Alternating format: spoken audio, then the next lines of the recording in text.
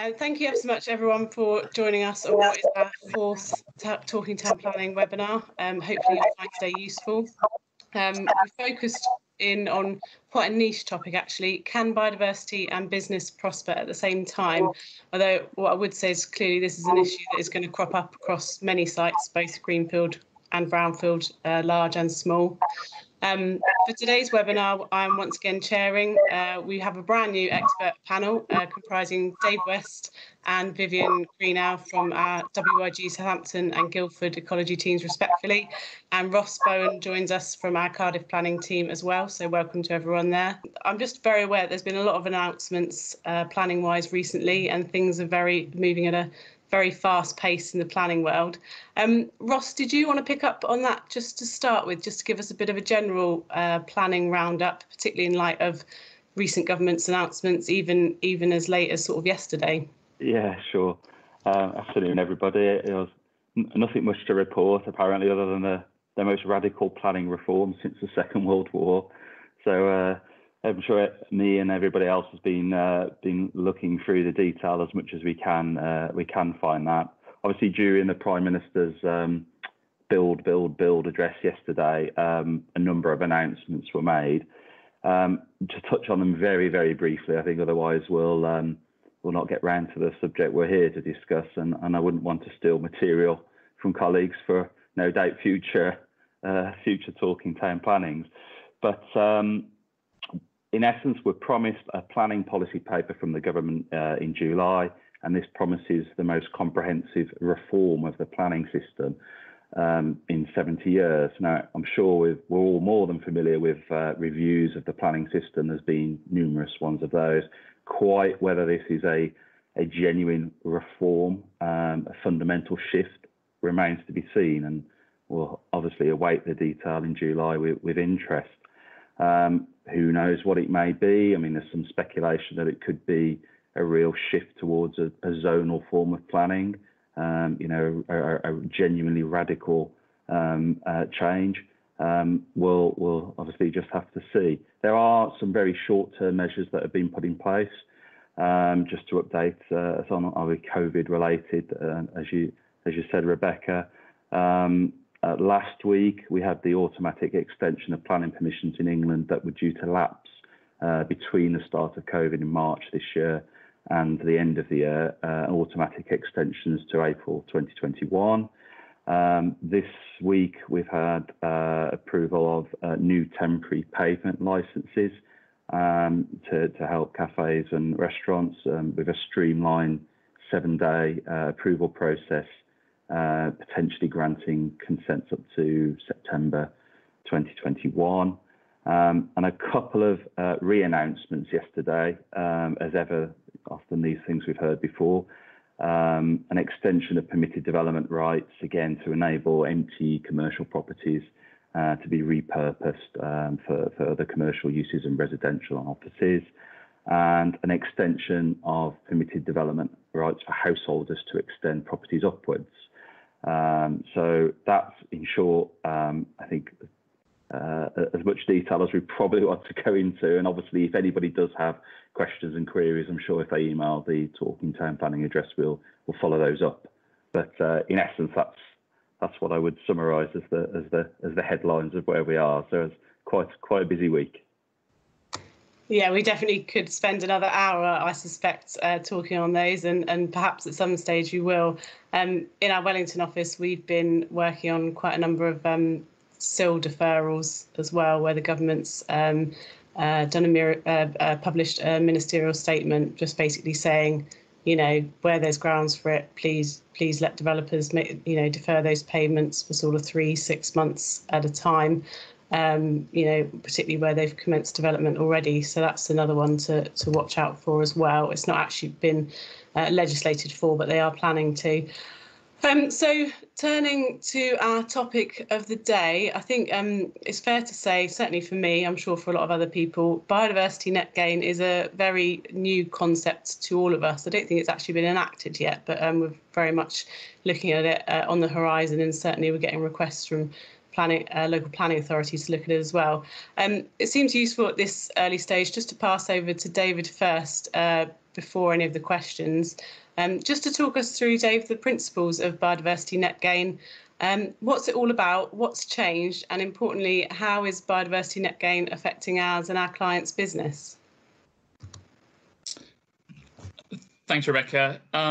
So just briefly, the idea of Biodiversity Net Gain, as the name suggests, kind of the core principle is that development should leave biodiversity in a better state post-development than when it's been found. And basically what that means is it's a bit of a shift in the way we deal with biodiversity through planning, in that we're looking at all the impacts of development and then mitigating and indeed providing gains following those impacts, rather than just looking at significant impacts, which is effectively what our methodologies have been based on up until now. Part of the reason for that is to try and address a large-scale loss of biodiversity, which has been occurring over the years in the UK, whereas previously a development on a fairly ecologically poor greenfield site might not have provided any new habitat creation. It might not be a significant impact, but it still contributes to an overall loss of biodiversity. So that's one of the things that Biodiversity Net Gain is hoping to address.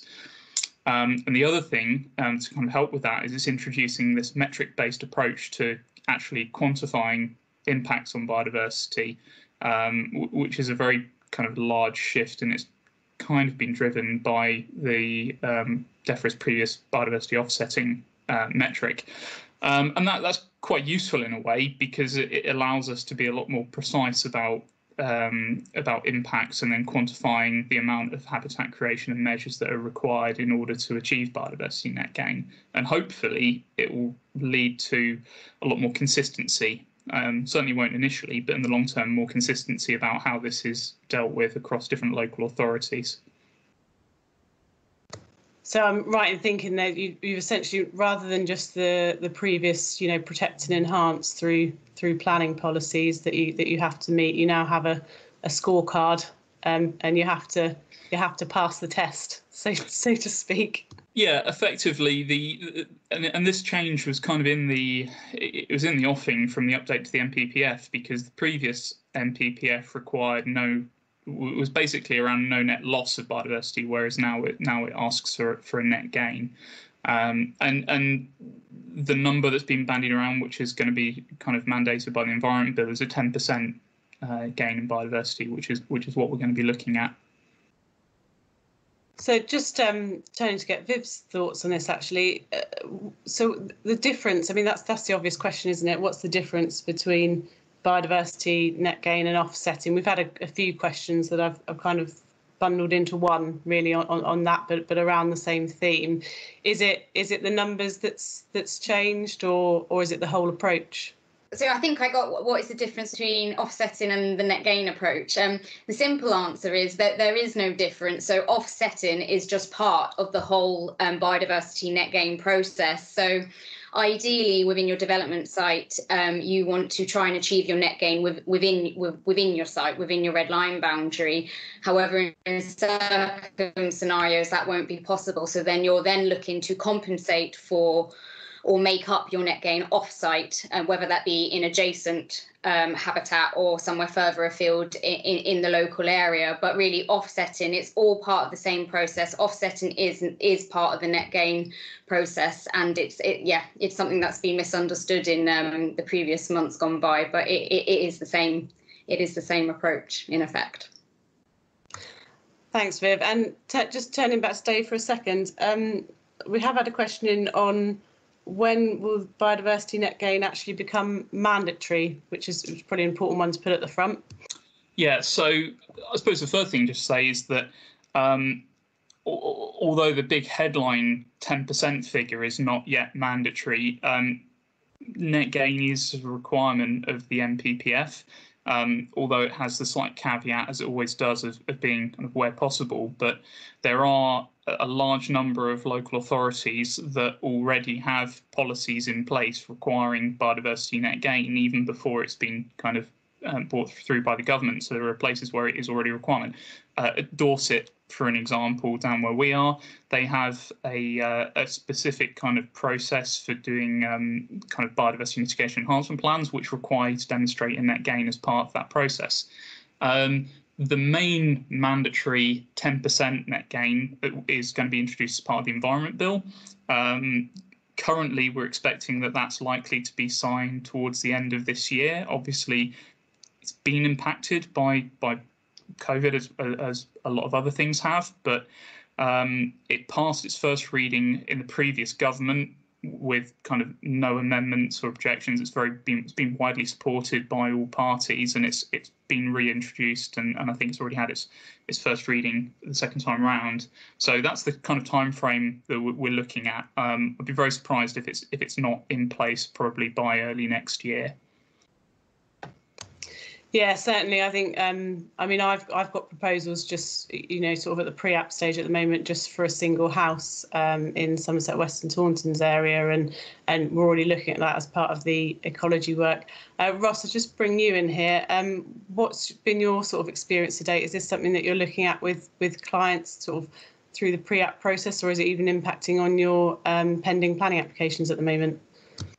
It's beginning to, certainly. When we're looking at sites now, I think we're councils, even if they haven't formal policies in place, it's certainly on the agenda, and the general principle of seeking a net gain is certainly there with some of the schemes I'm working on, even if it's not mandatory, sort of the 10% requirement, or even sort of the detailed sort of metrics calculation. So it's certainly the principles there, and it's on everyone's radar now. So even on those projects where it's perhaps a long way down the line, potentially on larger projects, I think something we're going to be saying over and over again today is get involved early engagement, get the ecologists in as soon as possible on particularly on large scale proposals. It's going to be critical, because this potentially is one of the next battlegrounds for viability, really, after affordable housing. So no one quite knows how it's all going to play out yet, but it's on the radar of authorities, on developers, on our radars, and obviously we're feeling our way into it a bit. But yeah, certainly it's a very real and growing requirement. So. Yeah, I always thought the next battleground after affordable housing was SIL, and it can't be as bad as that. Surely not. Just turning actually back to the sort of the mandatory requirements and the timescales, and that Julie has asked a really good question on our Teams chat facility. I said just press that speech bubble icon on our on your menu there if you haven't found it yet. And I'll throw this out to Dave if I can. Will there be a transitional period once the bill receives royal assent? Yeah, that's a good question. The short answer is we don't know, I'm afraid. The intention, certainly from the government consultation on biodiversity net gain, is that there will be. And I think it's probably reasonable to expect that there will be a transition. Originally, they talked about a 2-year period. The grey area is that no one's yet seen any details as to what that transitional period would actually cover and how it would be implemented. As I mentioned, there's areas of the country where biodiversity net gain is already required, so clearly a transitional period wouldn't necessarily apply there. It might be, and certainly from the comments that were received back on the consultation, the main crux of the transitional period was to try and protect things like allocations and sites which already received outline consent, where master plans and things have been devised without taking into account biodiversity net gain, and then would kind of unreasonably need significant changes in order to meet the requirements. Just a quick point on, I suppose, the actual technical aspects of implementation. The way that the requirement will be mandated is through a new schedule in the Town and Country Planning Act that's going to effectively add a new condition on all permissions, which requires the submission of a strategy to be approved by a local planning authority that demonstrates how that 10% requirement will be met. So at the moment, it's not clear how, if that's the process for mandating it, how a transitional period would actually work, and unless it was that amendment isn't made initially. There's also been talk about whether or not the transitional period would only apply to some types of development, for example, brownfield sites. So there's still it's still kind of wait and see to a certain extent on that. I mean, we have had the question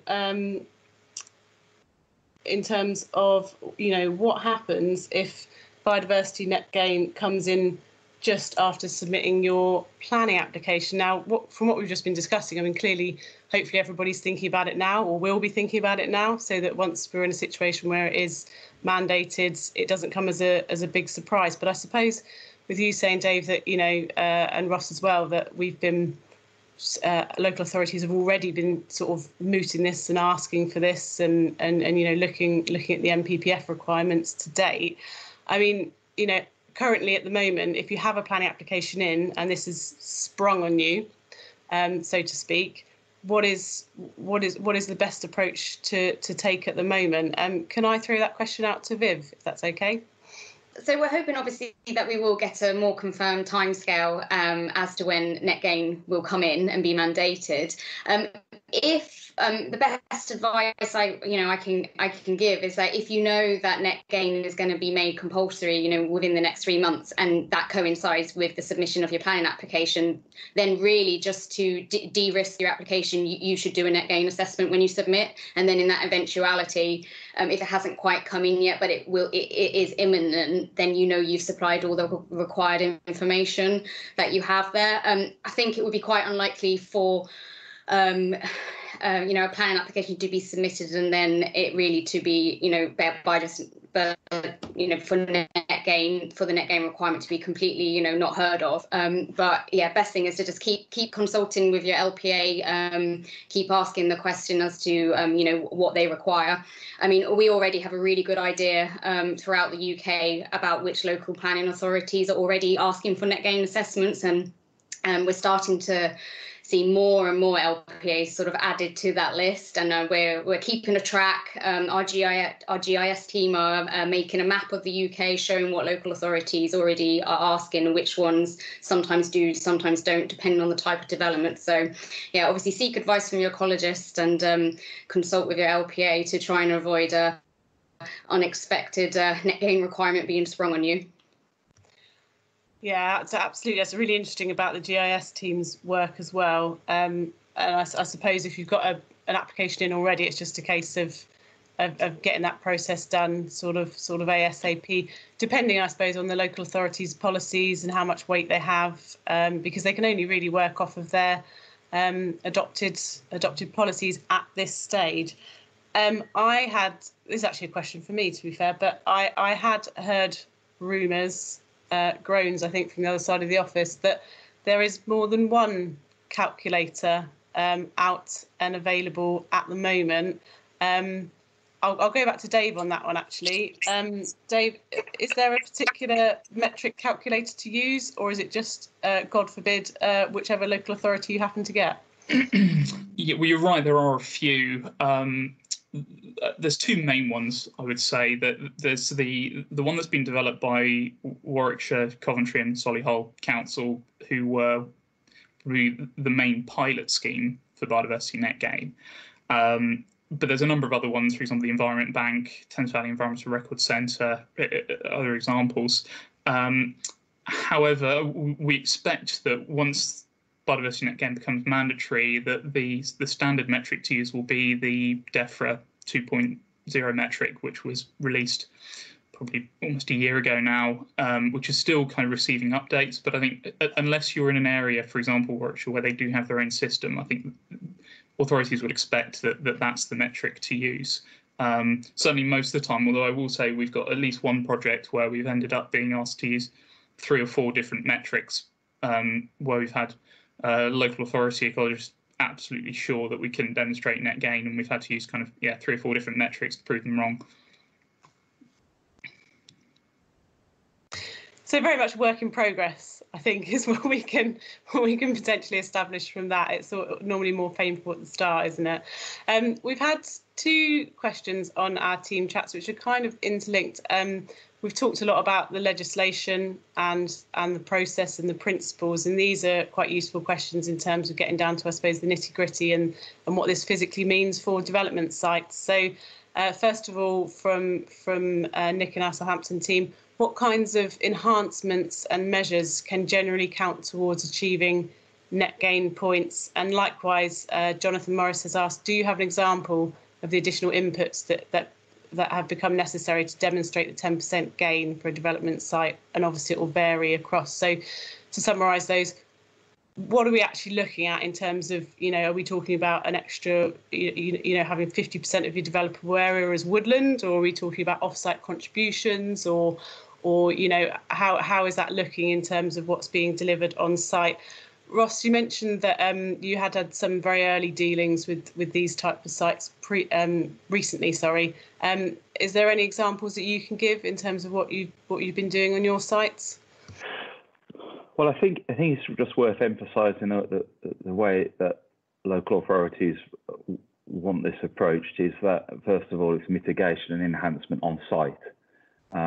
So it's what can you actually do within the development site itself, and possibly then securing some compensatory habitat, and then potentially, if you can't do that, then off-site habitat creation.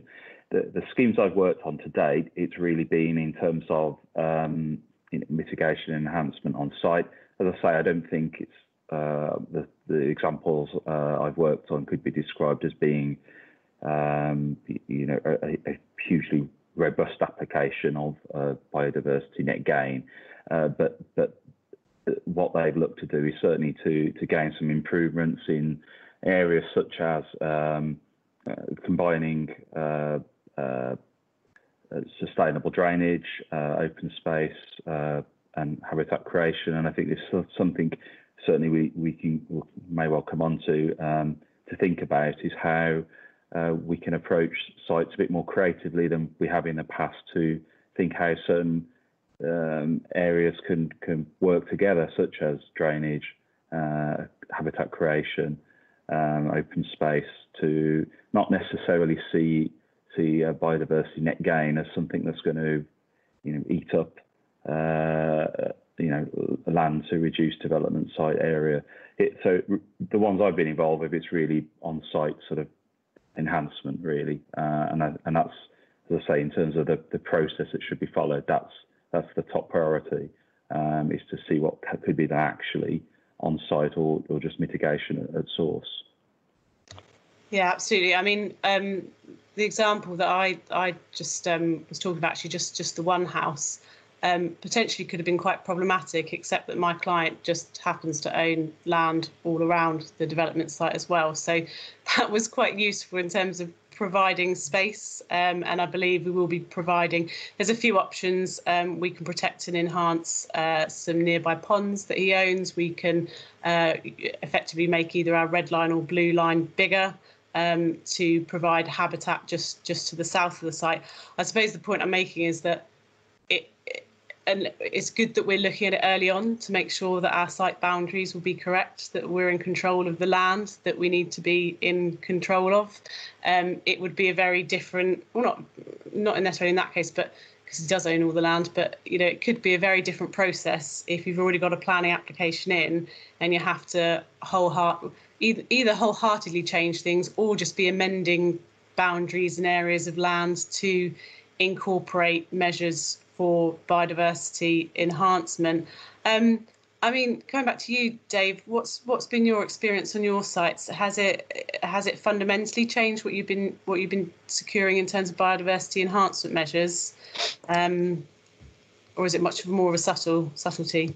Yeah, I wouldn't say it's fundamental change, but there are some interesting things to bear in mind. I mean, well, the first thing is that probably the biggest impact on your biodiversity net gain requirement is the impacts. So it really does, this metric-based approach really does reinforce the need to avoid impacts where possible.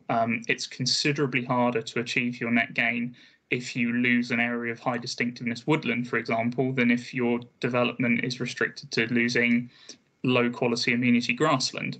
So it has a big impact on master planning.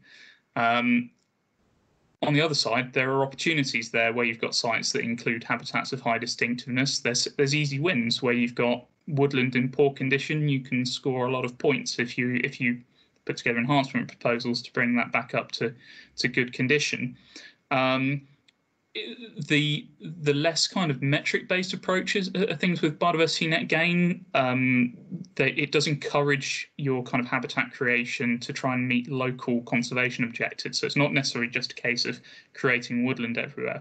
We've had conversations with Oxfordshire Council, for example, who don't really want to see a lot of woodland creation because there's already quite good woodland coverage in the county, and it's just not an objective for them. Similarly, we've had sites we've been pushed back on in South Downs, for example, where again they don't want to see a lot of woodland planted because that's not the character of the area. The other thing just to bear in mind is that when we talk about habitat creation, when we fill out the metric, we have to allow for certain risk factors like the difficulty of achieving the condition we're aiming for and the time as well.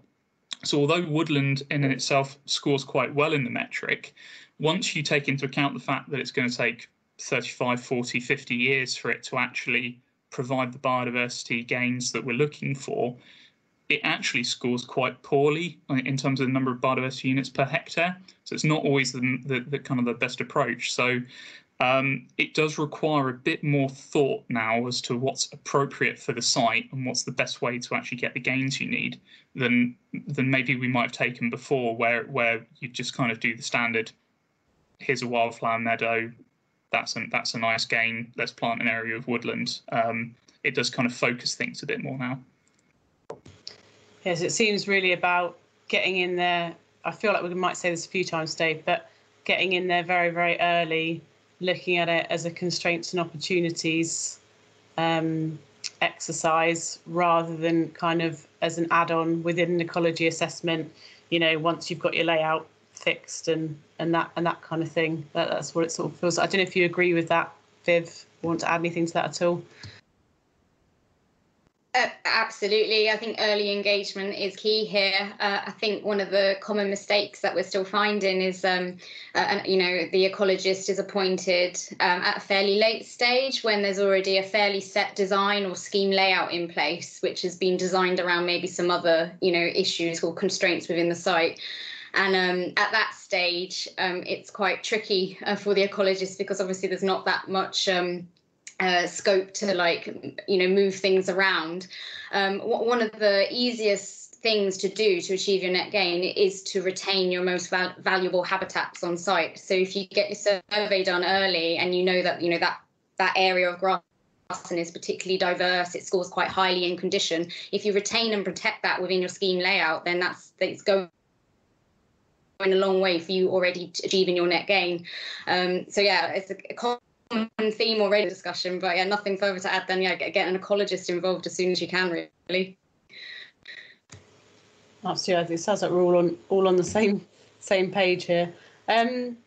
We have got a question in from Julie on our team chats. Is it known yet if there will be any development which is exempt from biodiversity net gain? I'll send that one back to Viv again, if that's all right. The consultation which happened last year did make some reference to some types of development being exempt from net gain. The truth is we do not know what the exemptions will be. We just need to wait and see when we get some further clarification and when the bill has been ratified. But some will be exempt, but for the majority of the sites that we will work on a day-to-day basis, it will be mandatory.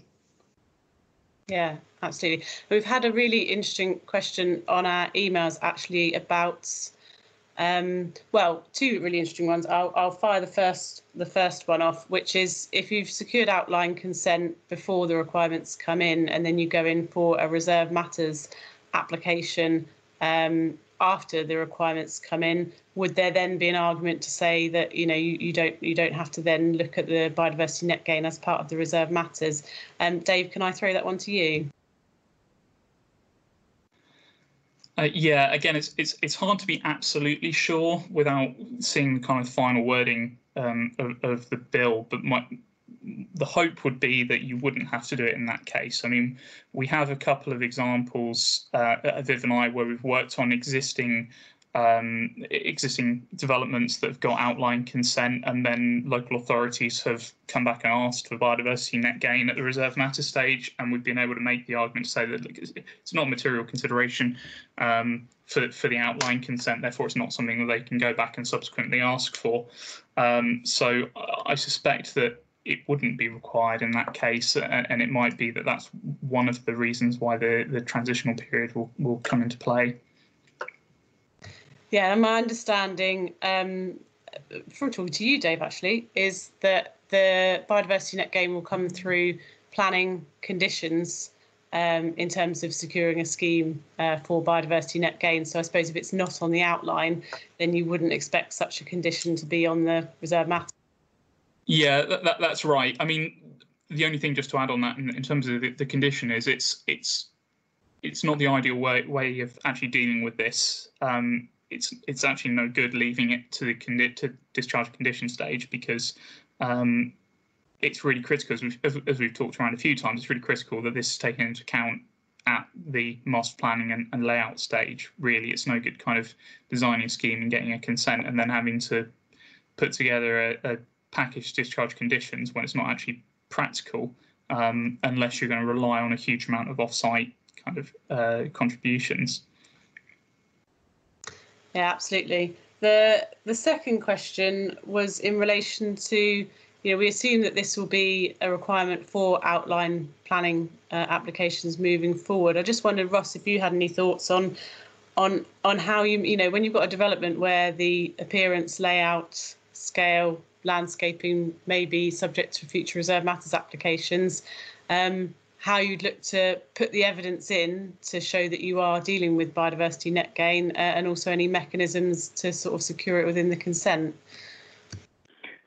Yeah, well, just to touch upon what's been said previously, I mean, I certainly would be arguing as a planning consultant. I think the principal stage is outline, and I think once we've gone past that, I would certainly be arguing it's too late in the day really to be seeking to claw back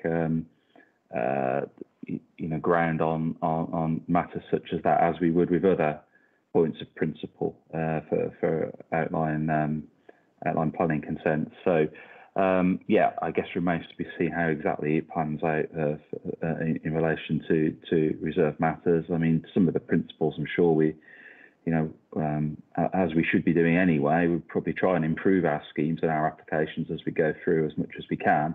But obviously, if it bites on the viability points, then that's really where certainly a lot of my clients are concerned about, and how the authorities will weigh up those competing interests, as they have to do at the moment, in terms of there's only so much money to support schemes. And one point is remains to be seen is really, where does biodiversity net gain stand in the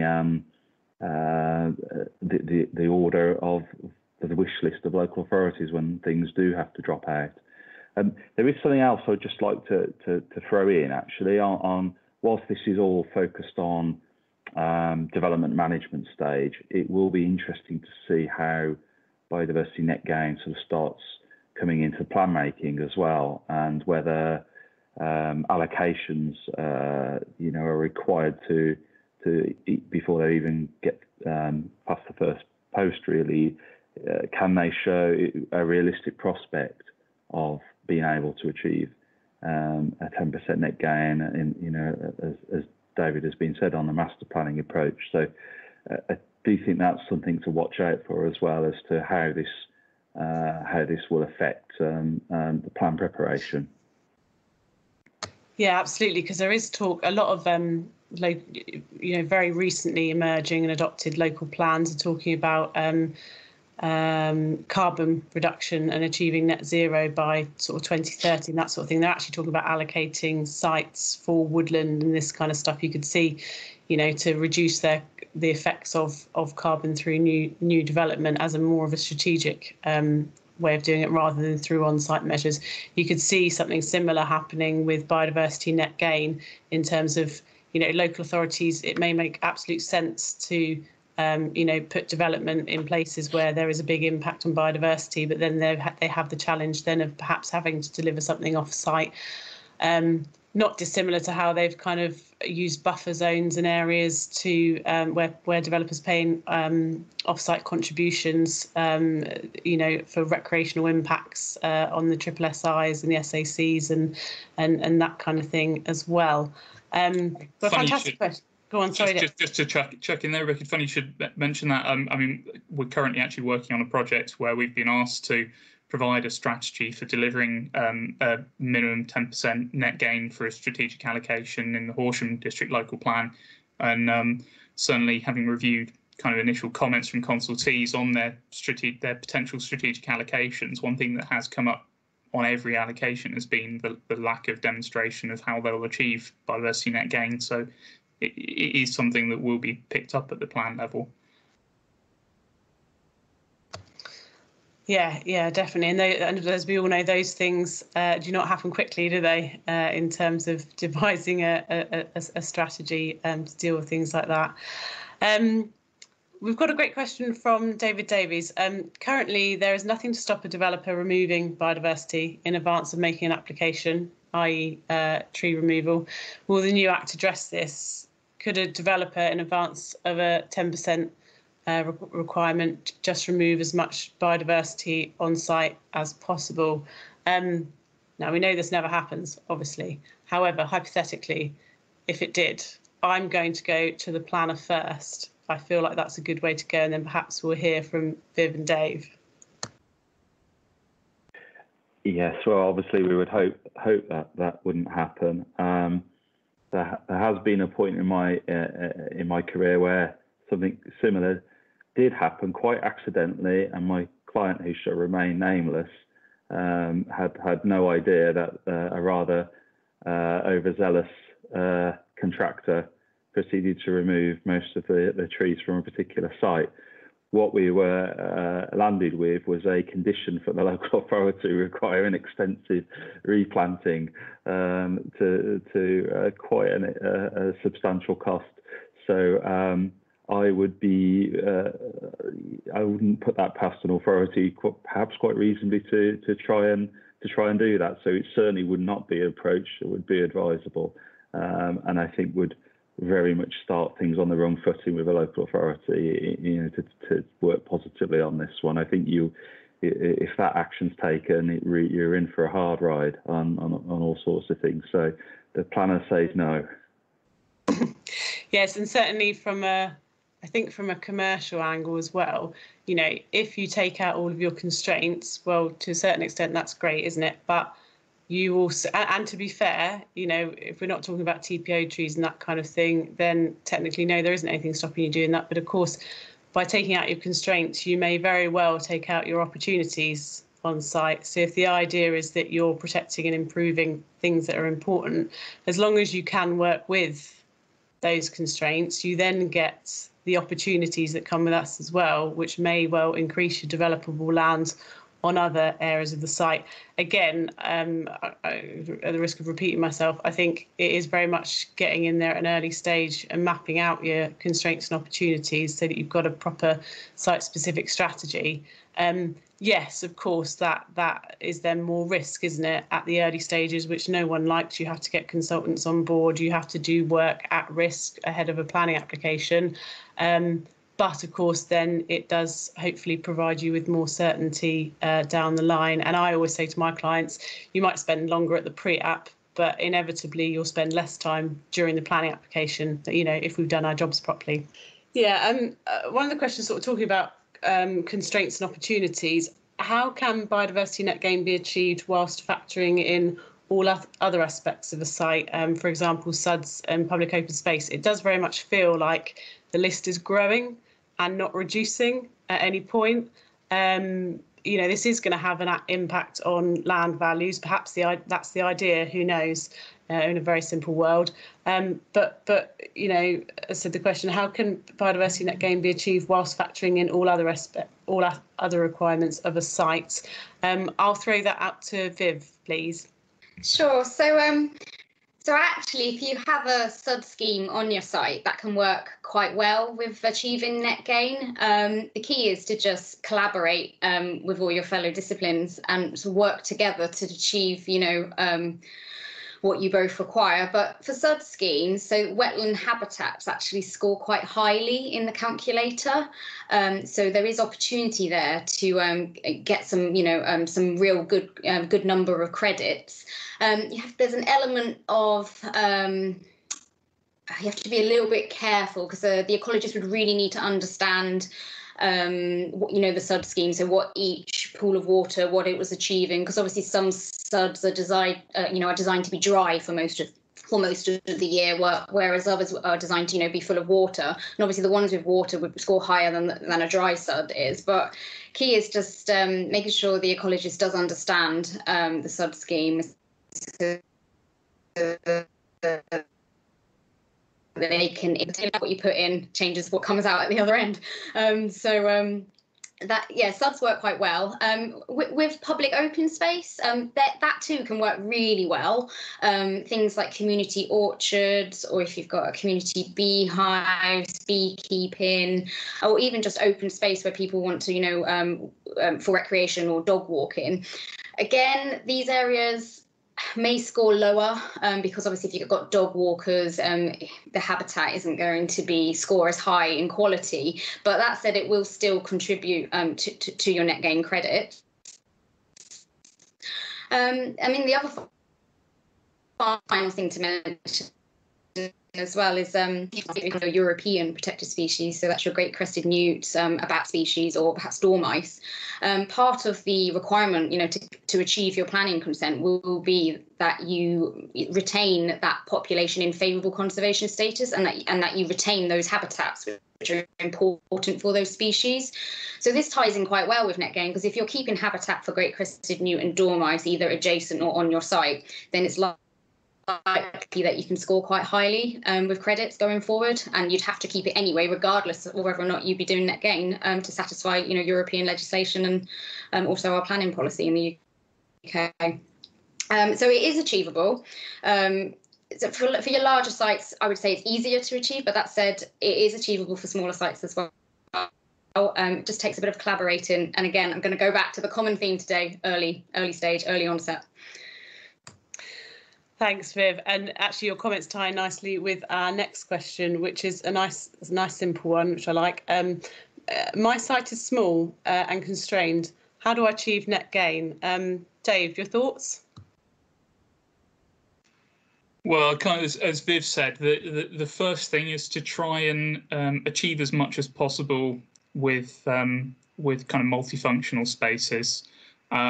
Ultimately, there will be sites where it's just not possible, particularly infill sites, kind of those small schemes where you might be losing one dwelling and sticking four in place of them. Those sites are effectively going to rely on contributions to off-site measures. In the short term, it's going to be tricky because apart from a few examples like Warwickshire, for example, where I think it's safe to say costs are horrendously kind of overpriced, that there aren't many systems that you can easily pay into yet. The way the government expect this to work is that local authorities will each develop their schemes, identifying areas where they want to do kind of biodiversity and habitat creation, and then there'll be effectively a credit payment system where you can purchase the 1 or 2 credits that you need in order to get your scheme over the line. And partly that's meeting the main objectives of biodiversity net gain, because one of the other things is that it's trying to achieve things on a larger scale and trying to move away from having kind of small pockets of habitat where they're potentially not really achieving very much, or they might be achieving some benefits for amenity and wellness and things like that, but not really achieving much for biodiversity as a whole. So it's about trying to focus efforts in the right places. So for those kind of really constrained sites, I think that's the way things will work in the longer term. In the short term, we might see, as we've already had inquiries, some agents and landowners, for example, undertaking their own habitat creation schemes in order to provide biodiversity credits for developers to buy up, and potentially also some kind of credits trading scheme. I mean, the government expectation was that this would effectively generate its own economy in biodiversity credits in the long term. As with most of these things, same thing with affordable housing and so on. That kind of the pain is going to be in the short term, where there's inconsistencies in the approach. I think in 3 or 4 years, hopefully, once this becomes more standardised, then it won't be as much of a challenge.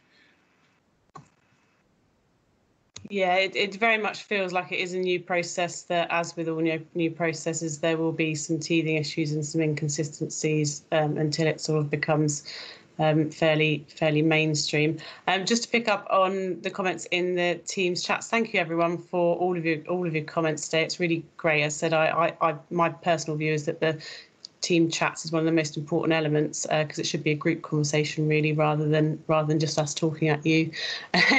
Nigel has quite rightly picked up, I believe there are licensing constraints on tree removals outside of planning considerations. Nigel, yeah, you're absolutely right. Clearly you need to be thinking about protected species and ensuring that all of those requirements are there, and ultimately, you know, as we've said before in this, planning for things early, not just viewing your biodiversity as a constraint, but also as an opportunity as well. So definitely agree with that. Bruno Moore has asked a very good question, actually. Not sure who have the answer or not, but let's give it a shot. The Environment Bill uses the same definition of development as the Town and Country Planning Act. Does this mean that Biodiversity Net Gain will relate to everything that requires planning permission? For example, shop fronts. What a good question. I'm gonna throw that to Dave, if that's okay. Yeah, it's a really good question. I think this is where we will expect to see some of the exemptions come into play. So this type of application, householder applications, that kind of thing, although as I said before, it's tricky because we haven't seen that full list as to what will be included. But hopefully there will be kind of some of the obvious things, like that example there, shop fronts will be on that list of things which aren't required to demonstrate biodiversity net gain. The other thing is we expect that there will be some kind of simplified system as well. Not to deviate too much, but I was involved with some of the guidance for BREEAM 2018, and one of the things that was introduced there was effectively two different pathways for sites where you've got negligible impacts to make it much easier and cheaper to calculate your gains, as opposed to sites where you do need like detailed input from an ecologist. And the expectation is that there would be a similar approach to net gain. So for single dwelling applications, there might be a simplified process, householder applications, that kind of thing. And I'm conscious we're running out of time. I don't want to do your job for you, Rebecca, but I've just seen Sarah's question there: removal of invasive non-native species. That's the kind of thing that would help contribute to a net gain. Yeah, particularly if it can be done in areas of retained habitat, so where you've got maybe an on-site woodland that's full of Japanese knotweed. Absolutely, taking that out would contribute to a gain. I reckon we can squeeze one more in just about the process. Someone's asked the question: how long does biodiversity net gain take? What is the process? Does it go in with your ecology appraisal, or is it a separate process? Yeah, I think what Viv's trying to get at there is one of the main things we need to do is called a condition assessment. So normally with a phase 1 habitat survey, you would just be identifying the habitats that are present on site. The extra step that we need to undertake for biodiversity net gain is actually assess whether those are in poor, moderate or good condition, because that then goes into determining what value those have in terms of biodiversity units. So our recommendation, certainly now that this is becoming a requirement for a lot of authorities, is to try and do that in one hit, trying to avoid the costs of carrying out additional site visits when we can get all that information in one go. The metric kind of side of it itself, the additional piece of work, it's probably comparable in time to an ecological appraisal. There is quite a lot of work that goes into the interpretation and the justifications. And the biggest issue we've come across for doing net gains is incremental changes to layouts and things like that, because any changes, whether it's to your proposed landscaping or even changes in plot layouts and things like that, impact on the numbers that are going into the metric and require everything to be rerun. So the best way we found to do it is to be doing a fairly high level assessment at the early stages of a project, so that you can have some reassurance that you're going to be able to achieve that level of net gain, and then to do a final assessment once you've got a design freeze, so that we avoid having to do kind of too many different iterations and avoid all those abortive costs. Thanks, Dave. And first of all, thank you to everyone for coming along and spending the time today. Coming back to our sort of original question, can biodiversity and business prosper at the same time? I'm going to summarise our discussions with a yes, although I'm going to say once again, it sounds to me like it needs very early planning. It needs to be done as part of the opportunities and constraints planning, as well as even at the site agreeing the site option stage as well, to make sure that you have the land to be able to do it, and really to capitalise on any opportunities that are going to score you those credits. It seems like, as with every new process that's brought in, there is some work to do with local authorities and with government to establish precedent and establish a methodology, and hopefully, fingers crossed, one calculator, because that would be very helpful for everyone. As I said at the start, this session has been recorded. We intend to share it via LinkedIn, and please ask for any copies that you might want from talkingtownplanning@wig.com, or pick it up on one of our LinkedIn accounts. As always, we would like to do further sessions, and it's really helpful if anybody has any suggestions on future topics or future formats. Stick it on the Teams Messenger if the idea crops up to you right now, or post it on one of our LinkedIn accounts, or of course use our Talking Town Planning email address. As always, part of the reason for these sessions is so that we're still communicating with our clients. WIG is very much open for business. And we're looking at obviously everything that's going on with COVID, but I think what we're also trying to do as well is look to the future and what that's going to look like, and making sure that we're taking a proactive approach. So hopefully that's really helpful to everybody now, and quite convenient actually through a webinar when the technology works. Please feel free to contact any of our team, either directly or through the Talking Town Planning @wig.com email address. And hopefully we'll hear from you all soon, and I hope this is really useful for you today. Thanks very much.